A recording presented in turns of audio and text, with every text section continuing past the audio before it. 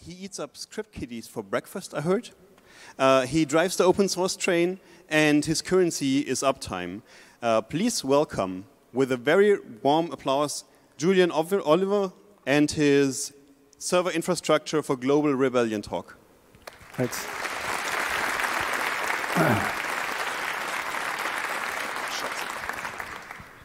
So, yep, great. Very pleased to be here. Amazing environment indeed, as usual, with the CCC. Yeah, first of all, I'm not at all a spokesperson for Extinction Rebellion. I do not speak for this movement called Extinction Rebellion. Whatever I say here tonight is entirely my own opinion, and so not to be taken as any overarching description of the movement more generally. What you're looking at here, of course, might seemingly be associated with this thing called Extinction Rebellion, but it is not. It is, in fact, the extinction symbol. And this is the part where in the first half of my talk I depress you, but then we'll go for a nice big sort of warm finish. The extinction symbol was in fact created in 2011 by a UK artist called ESP. And this entirely relates to not Extinction Rebellion, being long before Extinction Rebellion, but the fact that we have entered the 6th mass extinction on this planet that we are on. And this became practically scientific consensus in 2015, where it has been fairly surely asserted and since reasserted that we have in fact entered the largest extinction event on this planet in 65 million years. Global populations of fish, birds, mammals, down by about 60% in 42 years. According to the WWF a few years ago. The UN puts it at about 150 species lost per day. Now that's a little bit more than the father of biodiversity, E.O. Wilson, that says it's around about 27,000 a year. In other words, one species lost every 19 minutes. But what does that really mean? Well, when we're talking about background extinction rates, we're looking at the background extinction rate for the last 65 million years has been about 1 to 5 species a year. So not 150 a day, but 1 to 5 a year. This is fairly conclusive of the fact that we have entered the 6th extinction on this planet. Here in Germany, for instance, just a couple of years ago, there was this Dutch-German study done that now reflects pretty much the state of the entire European continent, of three-quarters of all flying insect biomass dropping in about 25 years. So 3/4 less flying insects in 25 years. It's supposedly dropping at around about 2.5 a year. Now, we need insects much more than they need us. They are the glue layer of our food system, but within the planetary boundary and biological sense, they are absolutely intrinsic. They also keep much of our water very fresh. As one biologist put it, we humans will never see the end of the insects. We need them that much. Now, climate change has become very much ascribed to this loss of species, but in fact, it's not climate change that is responsible for species decline per se. The WWF's Living Planet Index attributes about 7% of species declines to warming. In fact, the real reason why we are losing so many species so quickly is because we're changing their habitats or just removing them entirely. And certainly urbanization is a part of that, and land change as a result of warming, but primarily it's because we've replaced habitats with farmland. This is, for instance, in the Amazon basin, carving into the Amazon right there just to lay down some soy livestock feed crops, and there's another view there. Now, most of that soy, all of that soy is really exported for livestock feed, mostly to Europe and to China. But getting onto the warming thing, which is obviously a massive existential threat we do all face, we can safely say now that the Paris Accord has entirely failed. The warming projections presently, we're looking at about 2.8 to 3.2 by the end of the century, not including self-reinforcing feedbacks. In other words, things like permafrost melts, just releasing tons of methane into the air, or the wildfires that we've been seeing in Australia and over in California that are just sending gigatons of carbon into the air. So this is still to be seen as relatively optimistic if we're looking at current policies and where they will lead us. So that's a lot more than 1.5. I think, first of all, it's important to point out that this is actually really happening. And even if it's unimaginable and completely unacceptable that it is happening, we still need to remember that science does not need human imagination for evidence. It needs instrumentation and lots of hard work and decades of study, and it confirms that, yes, indeed, it is really happening. Technology will not save us. This is also increasingly scientific consensus. Most recently, looking at the idea that we can just simply scrub carbon out of the air, or we can, suck it out of the air in these negative emission technology vats, if you like. They're not even gigaton capable, and 29 European science academies concluded that we can absolutely not rely on NETs or negative emissions technologies to pull enough carbon out of the air at anywhere near the rate that we need it in order to save us. What do I mean by save us? Well, when I was born, it was around about 330 ppm CO2 in the atmosphere, and we're now looking at about 412 at the latest reading. This is the Keeling curve. Now, 450 ppm is seen as something of a threshold. That probably gets us more or less near 2 degrees centigrade of warming from post-industrial levels, with a 70% probability if we keep it under 2 degrees, in other words, 450 ppm. Sorry, if we keep it under 450 ppm, then we will almost certainly manage to avoid that 2 degree threshold with a 70% probability. Just looking at ocean rise alone, this is Miami at 2 degrees, which is arguably just around the corner. This is Shanghai. I don't know if you've ever been to Shanghai. Where will all those people go, you might ask yourself? Bangkok is already underwater at this point.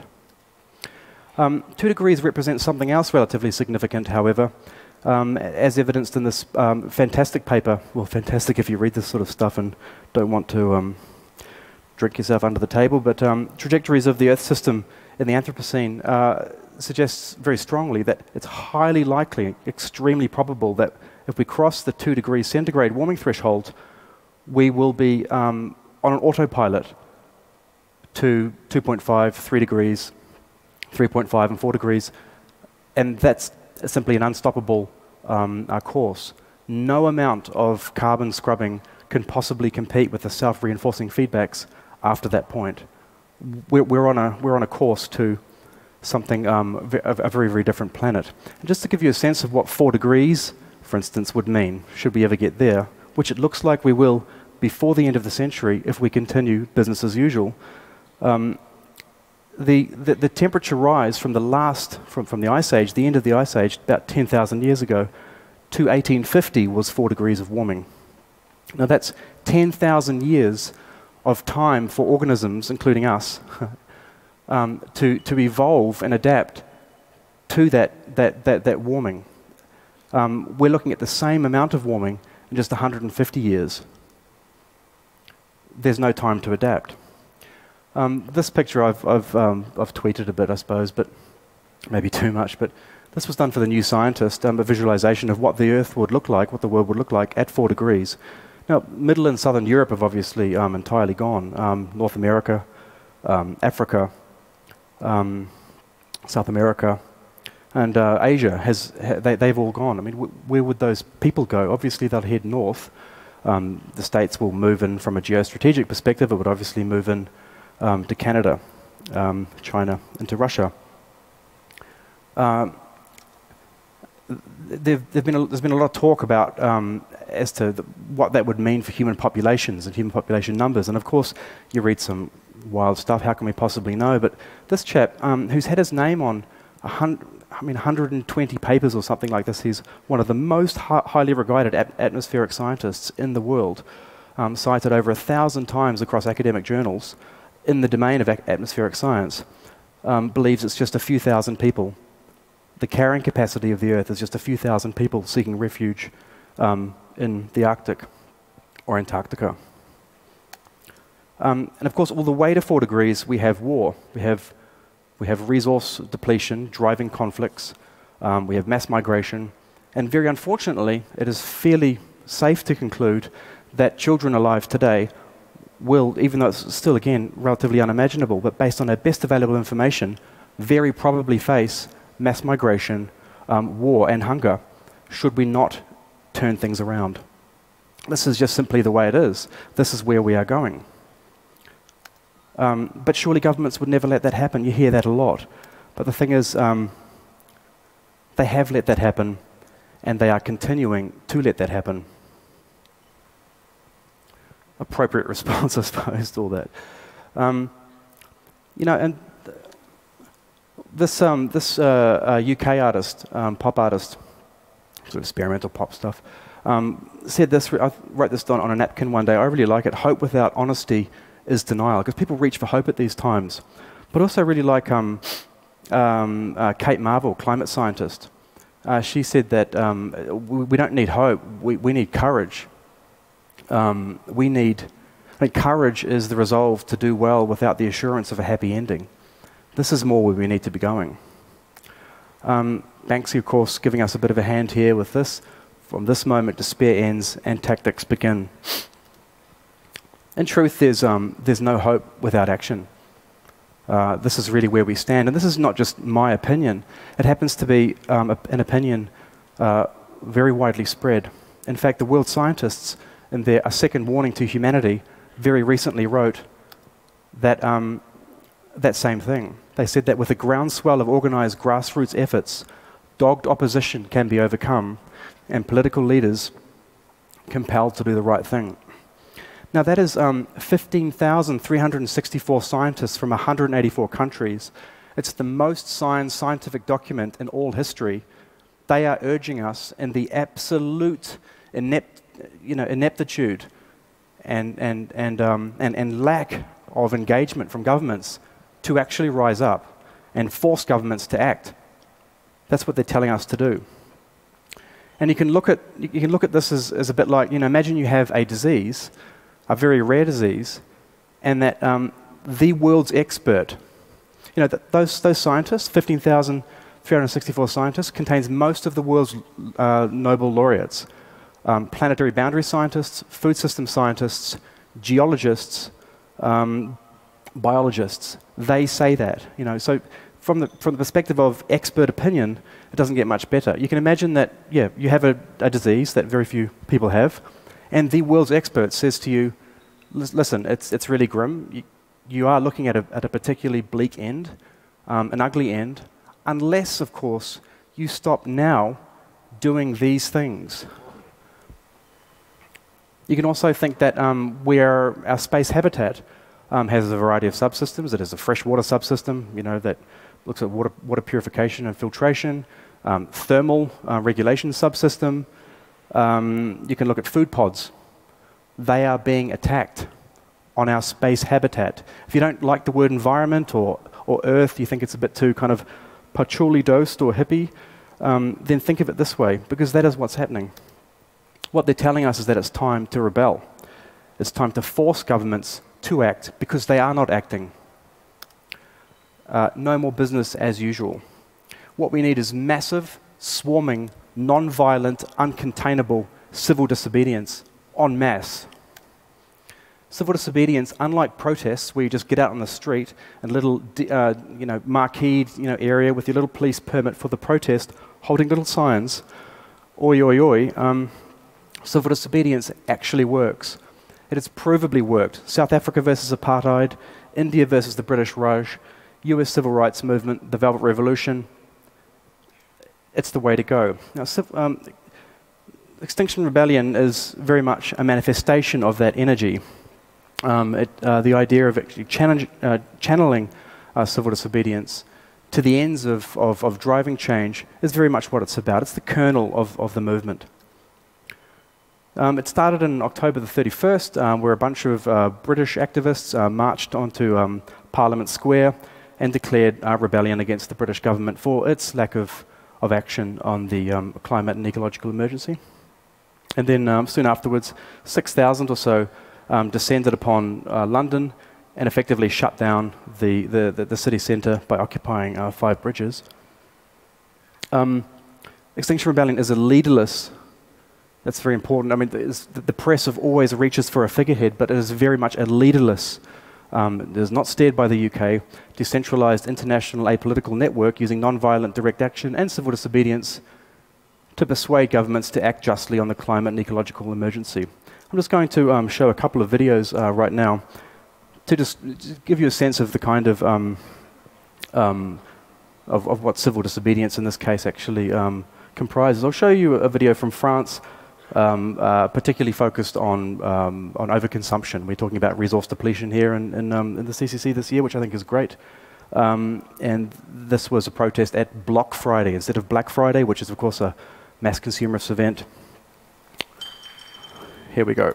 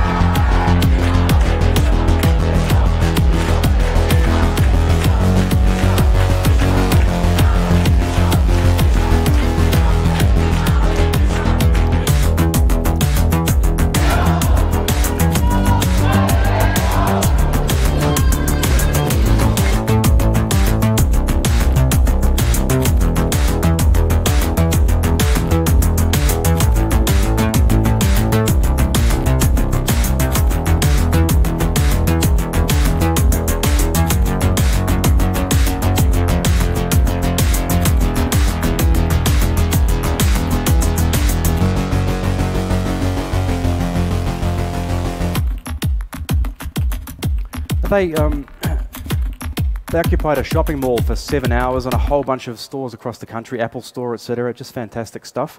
And you might think, where is this going? Well, and is that really the only approach? You know, occupying malls and shops, etc., etc. I'll show you another video for a very different strategy. This is Extinction Rebellion, New York City, occupying Times Square. And I think this is definitely a, what is the video called? That's right, player.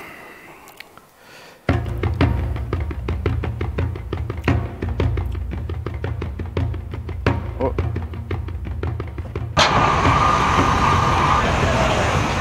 Sorry, it's a bit cut off, isn't it? Again. Oh well, whatever.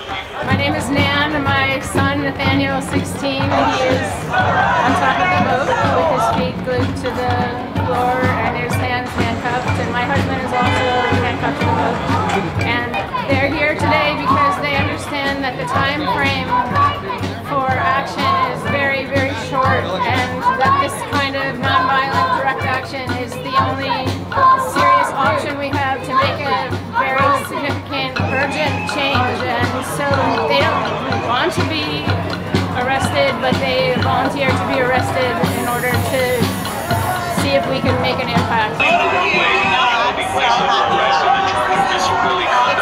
Act with urgency! This is a climate emergency! Anyway, you get the idea.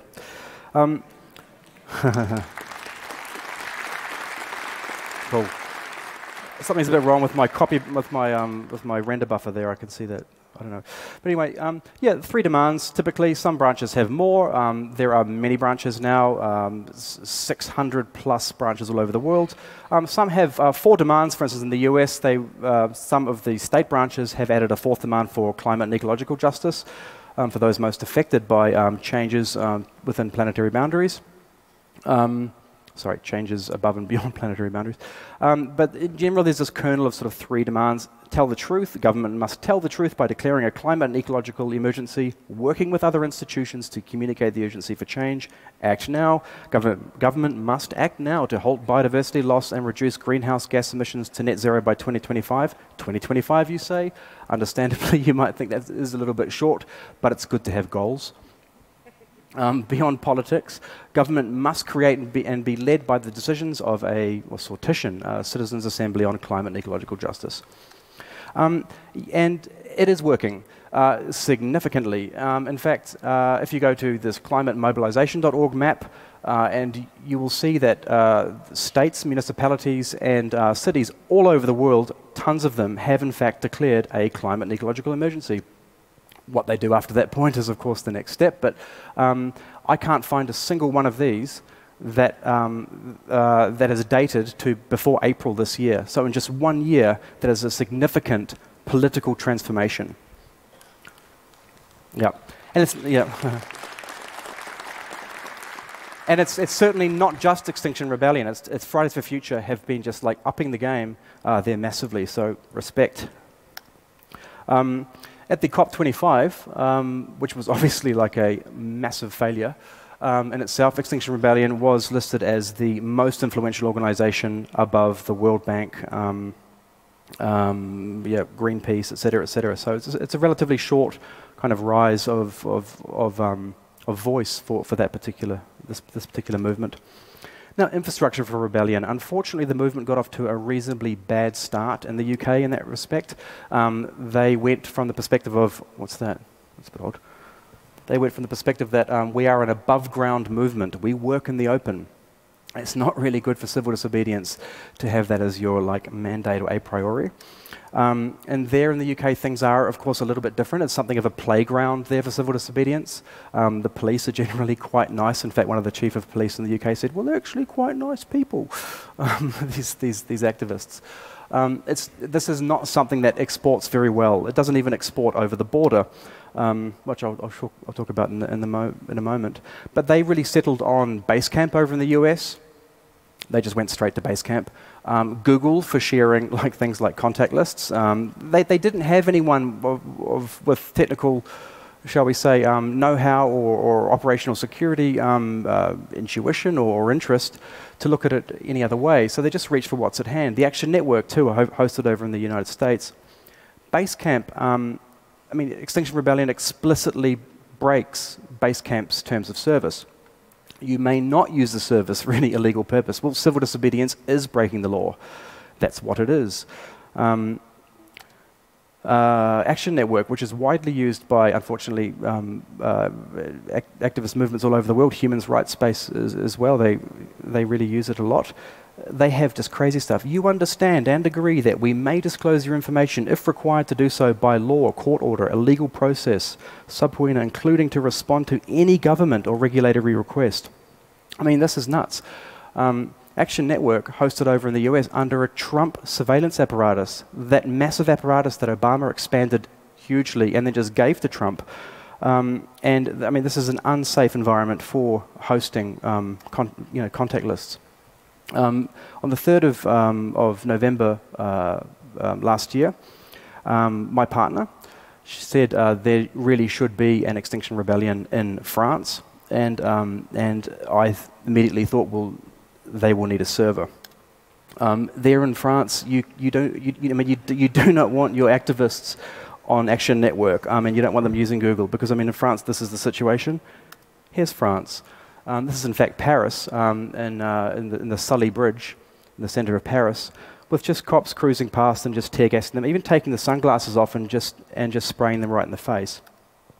This is Youth for Climate, protesting outside an Amazon logistics center, very recently, in fact. Youth for Climate, just with a guy wearing the French stripes in the background overseeing it. He says, "Yep, you can do it. The state says it's okay," and just like sprays them. You know, this is France. It's a different environment. So I just really got them up and running with something really fast. Iceland was chosen because Iceland is very well known for its strict data protection laws. It's well outside of, obviously, the EU and of course the Five Eyes states. And I went with FlockyNet, geothermal, direct from source, or direct from grid source. Discourse for the forum rather than Basecamp, for instance. Nextcloud for all the vital stuff, replacing Google Drive, etc. Hardened OpenVPN and data partition on AES XTS 512-bit. Jitsi Meet for calls, and just a very simple MTA. In fact, it's not really an MTA; it's just SendMail, XM4. Meanwhile, the international movement, as branches were popping up all over the world, were descending on Slack. Now, Slack is particularly problematic for a variety of reasons, but there's a reason why they were jumping on Slack. They wanted a place to share their Extinction Rebellion broader global needs. I mean, this is just a few thousand people at that stage. Some people were members of multiple teams, and importantly, they chose Slack because Slack does afford something that group chat does not. Many teams, each with channels, public and private. And this is just you'd hardly call it an innovation, but Slack itself is chosen for that team-based structuring or configuration over group chat for a very good reason. There's a direct messaging backend. Many national branches means many teams. Some people belong to more than one team. But the problem with Slack is that Slack is a racist infrastructure. It actually is. It's discriminatory infrastructure.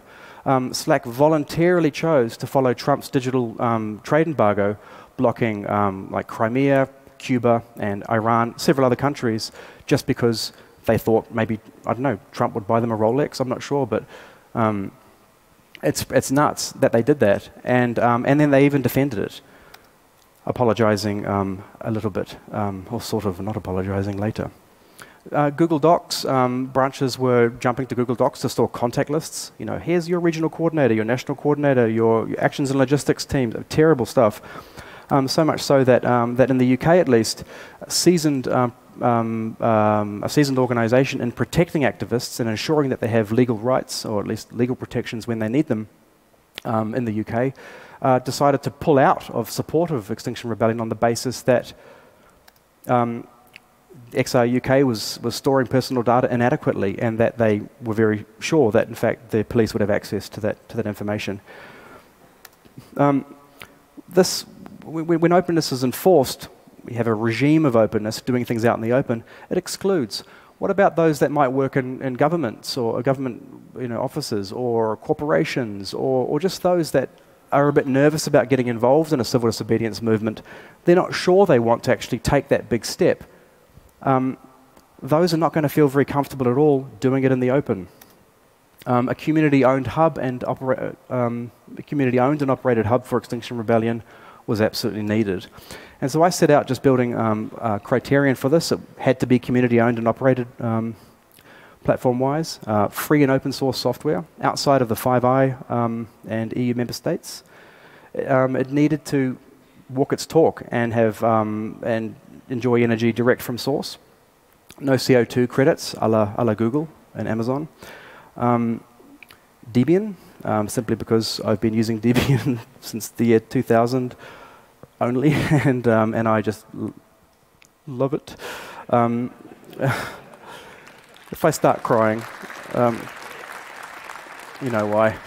It's not because the planet's dying, it's because I just love Debian so much. But it needs to be affordable and very well routed. So mission coherent infrastructure was what I was really after. And what I mean by that, well, few people are aware that the global data center industry consumes, or at least pushes out, I should say, as much carbon into the atmosphere as the entire airline industry. This is the same amount as the UK, the United Kingdom itself, actually burns a year. It's a lot. And for organize.earth, which was the domain name that was chosen, exactly 366 days ago, in fact, it was born, I settled on Mattermost, and I'll explain why in a moment. And I settled on Data Center Lite in the Swiss Alps. Data Center Lite, direct from source hydro, alpine catchment hydro, and there's a beautiful irony there, actually, sort of like a bleak poetry, that as warming melts the snow on the Alps, it flows down into these large catchment bays, which then drive lovely big generators that power the data center. I just thought, I can't go past that. It's extremely well routed. Their VMs are wonderfully fast. I settled on Mattermost for these reasons. We had to get thousands of people off Slack fast. So the UI similarity was mission critical. There are export paths from Slack directly into Mattermost. It has that team chat configuration that people in activist communities really like now. They've adopted that wholesale. It's reasonably unified UI UX across the endpoint platforms, whether you're on iOS or Android or desktop. Team invite links. Teams can actually control invitations to their teams by sending them a link, and they can recycle that link or at least flush it and generate a new one when they need to control flow. There's basic team admin controls, extremely low entry barrier. The server was entirely funded by one French, I was going to say Swiss, and then I said French, so I said Frisch. One French rebel. It scales linearly as regards system overheads. It's just extremely performant. In fact, when we got to about 20,000 people in organize.earth, the server population, Mattermost itself was running at about 30% of one core. Mattermost for chat, anything sensitive, use Signal or Wire, and that's the rule now on organize.earth, which has become very much the global hub for the movement with 475 teams, mostly national and local branches. It's a really large Mattermost deployment.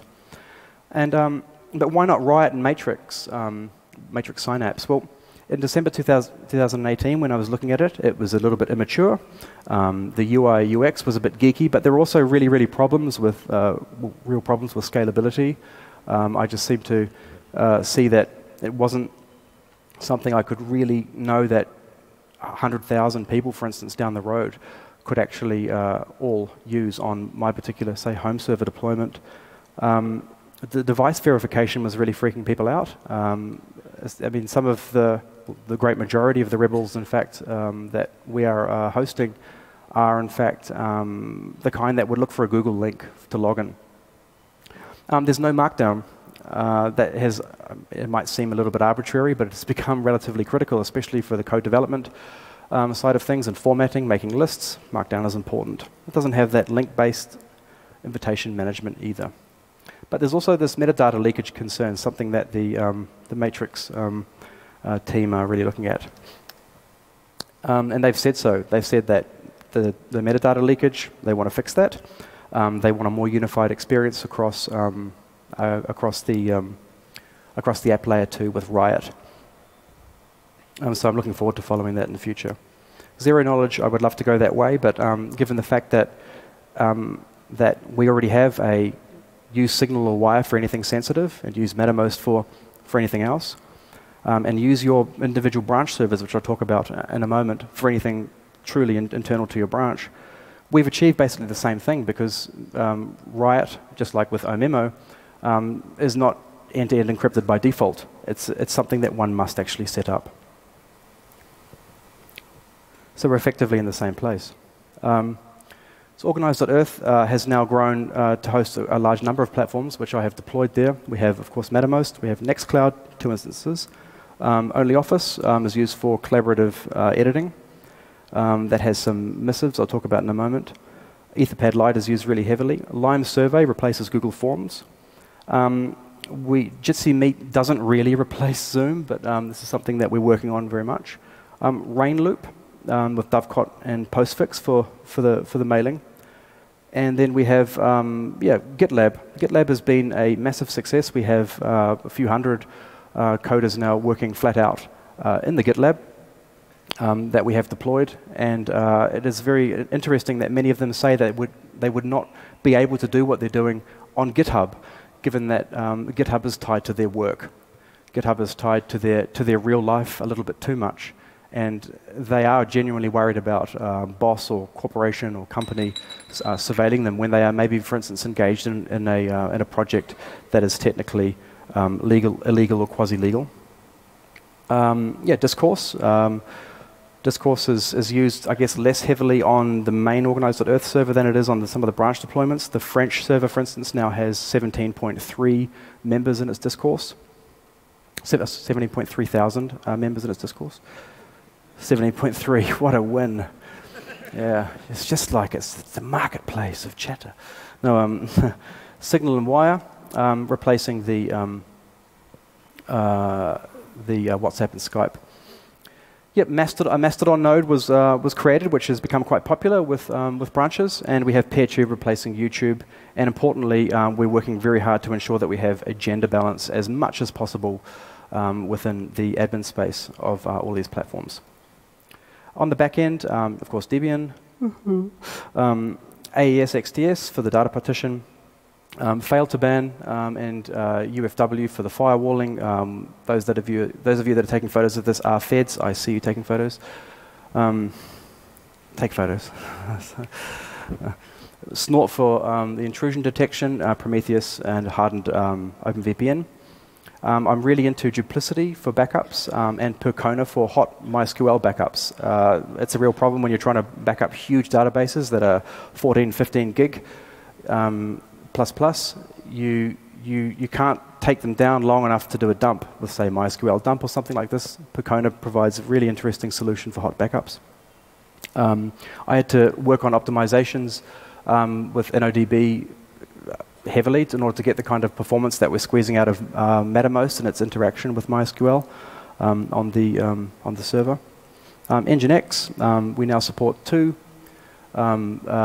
protocols, v4 and v6.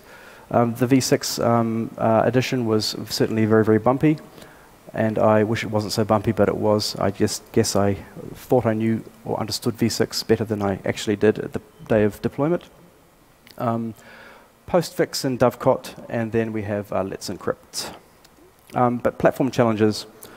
Jitsi Meet does not replace Zoom. Zoom is just simply more performant. I think it's around about 1.7 megabits per second is the sort of a lower level minimum bandwidth required for a user in order to have a quality call. But Jitsi Meet is higher, and so when you get people on 3G, they just drop out. And we sometimes have 40 or 50 people in a call, and Jitsi Meet is not cutting it, unfortunately. Only Office, unless you want to pay $6,000 a year, you are looking at, which of course we won't, you're looking at only 20 simultaneous editors at the same time. This also needs to change. Thankfully, Nextcloud's text app seems to offer us a sweet spot there as far as simultaneous editing. In the meantime, Etherpad Lite is being used really heavily. There's a lack of admin controls in Mattermost, which is precisely why we are forking it. We are forking Mattermost, which is a massive job, such that team admins can, of all those hundreds of teams, can individually manage their memberships without having to rely on me to drop into the CLI and use the Mattermost tooling to do things like following the GDPR, deleting all of the posts of a particular member. And we have SSO expectations for a mostly non-tech membership. People are so used to the idea, especially the younger and the older end of the sort of the demographic, both expect one unified login for all platforms. And this is just a real hassle. And that is something that's very difficult to manage. But I mean, Mattermost acts as an OAuth 2 provider, so that does offer us some interesting possibilities there. The XR server platform has since evolved. It has this. Mailtrain is the mailing list manager, and this is working real well. I don't know, Mailtrain v2 is sweet. With a Docker Compose deployment, I thoroughly recommend giving that a go to replace your MailChimp whatever needs. We also have a Rebels manager as the CRM, so this effectively replaces Action Network and it leverages Mailtrain. There's the very talented developers in Brussels or Belgium have put together the Rebels manager, which will be deploying across the entire movement. And yeah, it's working out real nice. As far as the deployments, the branch servers deployed in the spirit of decentralization. I have deployed these, and there are many, many more to come. And these are entirely independent from Organize.earth, from the main hub. They are self-run, self-administered. Admins are trained over 10 to 25 hours, and then the keys are flipped, and then they just sail off on their own. 2020 plans, the Mattermost fork I mentioned, but importantly, the Wire Mattermost integration. What I'd really like to see, and what we're talking about within the Rebel coders, I guess, as we call ourselves, is to have a Wire add-on or plugin for Mattermost such that you can just simply click on a bunch of different people that you'd like to engage in a end-to-end encrypted voice call or chat. Very excited about that one. And enhanced team admin controls. Team administrators should be able to do a lot of the work that I shouldn't be doing. A federation feature, which effectively replaces Mattermost's enterprise offering, which is about I think it's about $3 a month or something per seat. It's a crazy amount of money. I mean, and at our populations, it would be completely impossible to afford that sort of the enterprise edition anyway. So we are actually sort of forced to fork Mattermost, which I'm sure is really going to piss them off, but we are going to do it. We've already started. Jitsi Meet rework. We want to build in an OAuth wall for Jitsi Meet, such that we can protect our instances. Simultaneous session recording, not using Jibri or with the Chromium browser on a server, which I can't believe is the solution that they have chosen. I will never ever install a browser on a server. It's just illegal, and it's just wrong. Bandwidth optimizations. We need a lot of work done there. Rebels Manager replaces Action Network, and then we want to have a member-facing services dashboard with that OAuth 2 flow, and particularly, and very importantly, co-location deployments. Working out of VMs is all very well, but you do have key theft from RAM as a plausible possibility in many instances, so to speak. And so what we would like to aim for is being able to drop off dedicated boxes with the RAM epoxied into the slot, and good to go, nice and locked down.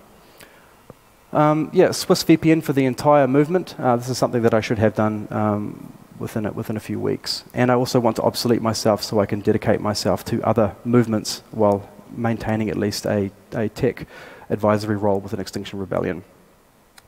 But it is time for techies to rebel.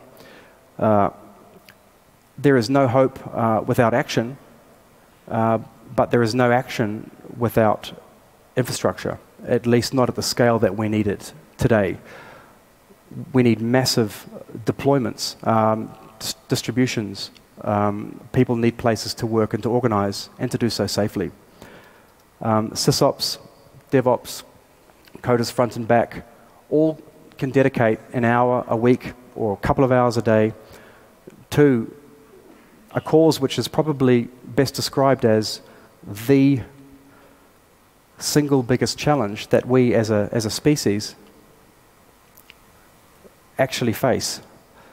Live in your time and dedicate an hour or two a week or a day if you can to this.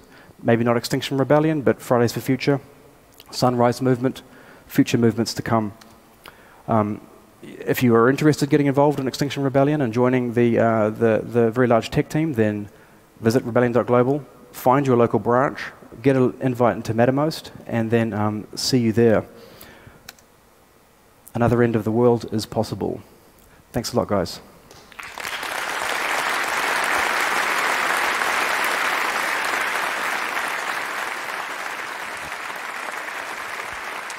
Thank you very much. Julian Oliver, Extinction Rebellion.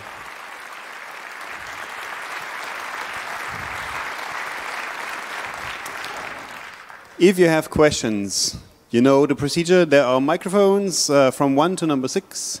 And as far as I know, we already have questions from the internet. So, Signal Angel, question number 1, please. Hello, someone from the IRC wants to know how do you enter the encryption passwords for your data partitions during automated reboots in the data center?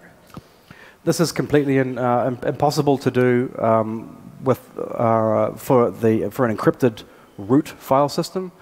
Obviously, one needs to, in fact, look at data partitions that are encrypted, but the root file system not, unfortunately, on many of the deployments that are not colo and those that do not have the flexibility of presence at the point of entering that password.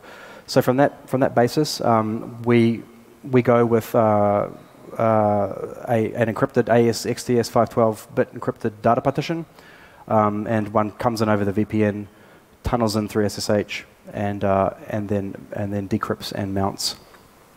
I realize this is not exactly ideal, but it is all we can do in the VM space. And the next question from microphone number 2. Hello. First of all, thank you so much for all this work you put into creating this platform for the movement. My question is, what measures have you taken to protect yourself against the case where, for example, your home is raided by police and they try to somehow get into the servers through other means than just impounding them? I'm being socially engineered, aren't I, in public?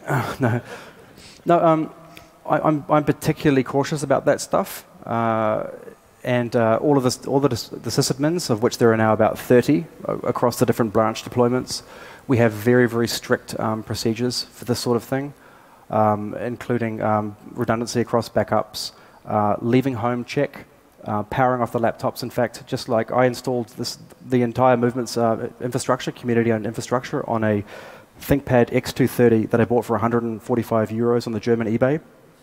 And I've encouraged all of the sysadmins to buy the same, precisely because you have the lovely battery lock on the back. You can just flip it and pull out the battery, if you're ever facing police or a stop and search. And of course, in some countries like maybe India or Brazil, this becomes really critical. But there is just a routine. I'm leaving home. I'm powering off my laptop. Which screen lock are we using? KeyPass. Phones encrypted. The files at the file system, and we just have to do our very, very best. There is no such thing as perfect sort of forward security in this space, but all we can do is employ best practice operational security, and also, most importantly, treat sysadmins as high-risk first-stage targets, and they are increasingly. So from this perspective, sysadmins are forbidden to go to actions. They cannot be arrested because there's always the possibility of coercion. And we actually have a whole kind of script with sysadmins when they're entering into the fold to explain to them you are aware of the risks, and you need to lean on your branch to explain to you the legalities of your operating environment. What are your rights? Can you be coerced to cough up a password? To give the master key to your KeyPass, for instance, like this. You need to know those rights. You need to know your rights, and if you can't deal with the heat and you don't want to go that distance, then step down from being sysadmin and give it to someone else who is willing to go that distance. There's so many factors, and again, we can't generalize across the entire geo-cultural, political, jurisdictional space that Extinction Rebellion works in, because it's just so various. Yep. Thank you. And the internet has another question. How do you keep your community of, as you explained, mostly non-technical people on your geeky and decentralized solution as it grows? No problem really keeping them. I mean, it's maybe when one of the founders says something like completely controversial or absurd. This is being recorded, isn't it? Then yeah, we have lost some number, understandably, but the server population just grows day in and day out, and I'm expecting in 2020, at this current rate, we are looking at around 400 to 500 new members a day on the Mattermost, at least. And with branch server deployments, it'll be 3 or 4 a month until we've filled all of the national branch requirements. there is no problem for that. Mattermost is it's seemingly reasonably enjoyed, not so geeky in that sense. Discourse is also very widely used within the. I mean, Twitter uses discourse internally, but also publicly. You see many large corporations and organizations and NGOs using discourse as a forum solution, as a discussion forum solution. So it's actually familiar to a lot of people anyway. The geekiness, I would say, is probably when we start talking about the need for a VPN. That's when a lot of people just switch off. So there's a lot of cultural work, techno-cultural work, if you like, that needs to be done there in order to secure the movement further. Thank you. Microphone number 5, please. Hi there. So you talked a lot about your communication infrastructure. Can you share anything about your financial infrastructure? That's also very varied too. I mean, branches have their own funding coming in, but then there are others that that will receive funding from.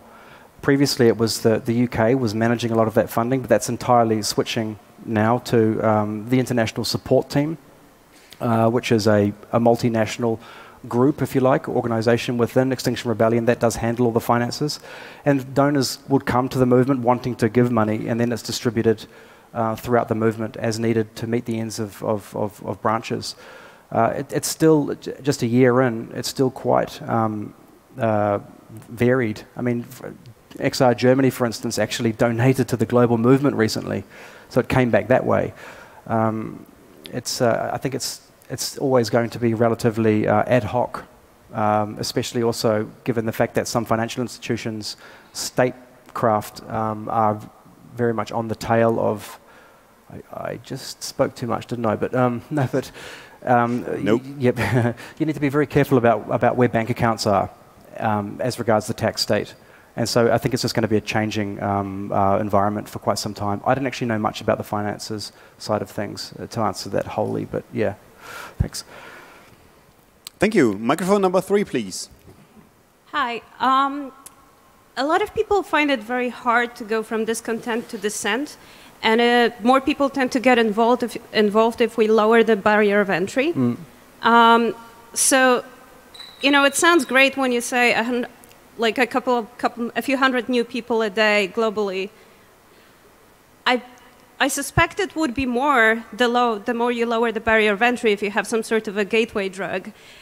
So were you thinking about making some kind of system, some kind of an easy invite, sort of a one-click get the invite to Mattermost thing that would make it easier? Well, that already exists. The organized.earth is really only the global hub where branches will, for instance, interrelate, collaborate, interoperate, if you like. But the branch server deployments themselves, they will handle their own onboarding, if you like. But there is certainly some streamlining to be done there. One of the things that comes up a lot is password complexity. We have a very strict password complexity policy, and that really frustrates people that would like to name, would like to give the password the name of their dog, and the year, maybe at best. But you know, we really need to work on finding a sweet spot. We don't want to also have people going into arrest, forgetting to power off their phone after following the encryption operational security guiding that we have, and then their phone is you know, face swiped into or something like this, or they're just tricked into unlocking their phone, as happened in the UK, and then they're finding their way into the platforms with best guess passwords. I mean, who knows? We need to find a common middle ground, but also educate as to why it's important that we use these platforms and in these ways and have passwords of these strengths, etc. It's an ongoing process. I see the interwebs has a question. Someone on the IRC wants to know, why did you think it was necessary to set up new infrastructure instead of using other radical tech infrastructures like RiseUp, for example? Well, RiseUp had, I mean, RiseUp has its own problems. We really wanted to go, however, for community-owned infrastructure such that we can legally be responsible for that infrastructure, that we can say that it is here for us, and that if there is any attacks on that infrastructure, we're in a much better legal position to be able to represent ourselves from our operational circumstance and jurisdictional circumstance. It was also very important that it's in Switzerland. Importantly, in Switzerland, For Swiss data centers, you need to break the law in Switzerland before there can even be a request for, say, a server seizure. And that needs to go through the highest courts. This makes Switzerland a very, very nice place to actually deploy server infrastructure for a civil disobedience movement. RiseUp simply doesn't meet it in that capacity. Thank you. Microphone number 1, please. Hi. So my question was partially responded already about the financial infrastructure you have. I know some associations, but like, you know, they could afford $100 per year or something like that because they're so low and, you know, doing brilliant work. But so it seems to me that you deployed tens of servers just for the V1. So what are your initial costs? Could you lighten up that so that, you know, I can act back home? And how do you get the money initially? I installed almost all of that infrastructure without receiving a single cent from Extinction Rebellion. And in fact, I receive very, very little money from Extinction Rebellion now. And it was only after burning through all of my savings from November to August. I burnt through all of my savings and ran myself financially into the ground and did it entirely on a gratis basis. And only then after that I have a very small amount of living expenses paid, which is really tiny, but just enough to cover my costs. And I can make a lot of money deploying servers if I wish to for dreary NGOs, etc., etc. But I have dedicated myself to do this on the grounds that it needs to be done, and it needed to be done. Yeah, so it was actually free for the movement. Yeah.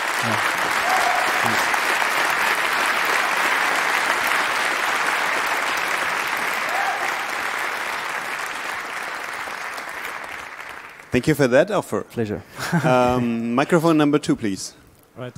You already mentioned that the server partitions are encrypted at the data center.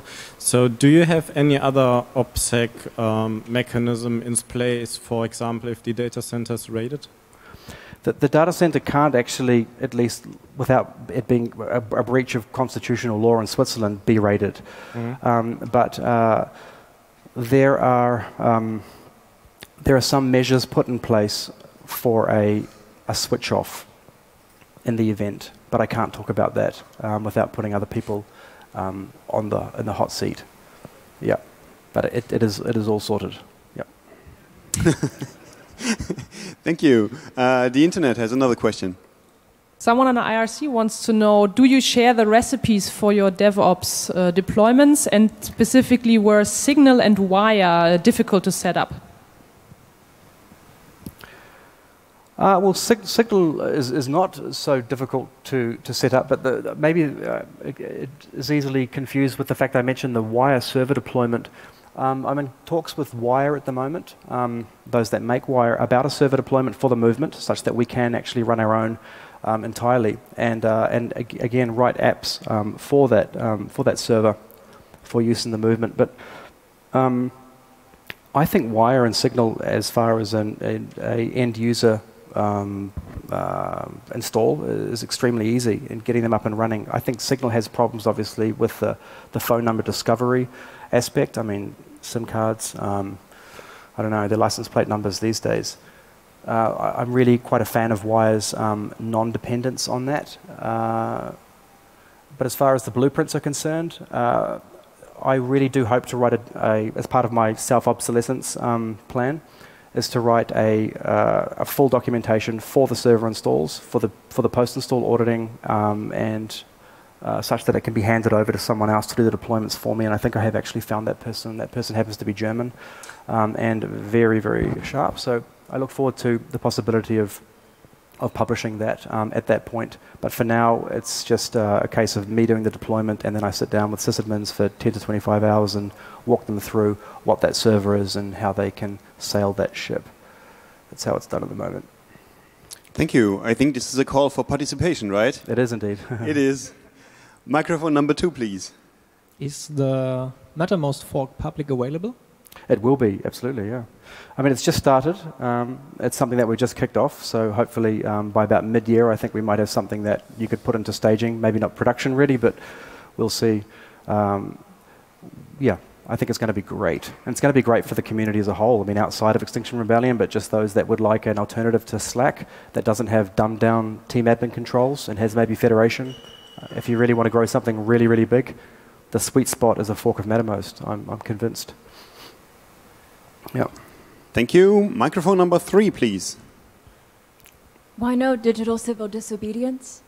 Yes, I can't talk about that, but I'm very, very enthusiastic about it, and have been engaged in that a little bit here and there in the past. But yeah, electronic civil disobedience is very close to my heart, and there's lots of it happening in the movement, and it will be in 2020, but I can't talk about that, obviously, at all. Yep. I'd love to, but I can't. So sad. Yeah. Microphone number 2, please. You're running a lot of services with huge attack surface. What is the worst that could happen should your infrastructure get compromised? With services with what, sorry? What is the worst that could happen if your infrastructure is compromised? Well, the branch servers are entirely decentralized from the organized.earth hub. I would like to think that it's highly unlikely that organized.earth is compromised. But if it were to be compromised and I was not able to instigate a power off event in process or prior, then unfortunately it would be there'll be access to large email registration information largely. NODB is database encrypted at the database layer, but unfortunately if one has root, if one can privilege escalate to root, then you would have access potentially to a decryption of that database. But there's little we can really do about that.